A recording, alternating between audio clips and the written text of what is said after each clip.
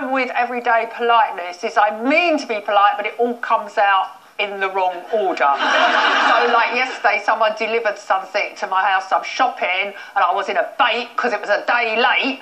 And I opened the door and I went, "Where have you been?" Blah, blah, blah, blah. And then brought it in and I realised it wasn't actually the van driver's fault. Yeah. So I went, "Just ignore what I said earlier, thank you so much." But I realised that by then it was too late. Do you feel bad afterwards if you do that? No, because I gave him a bit of a JSP smile, and hopefully if he's watching, I am sorry about yesterday.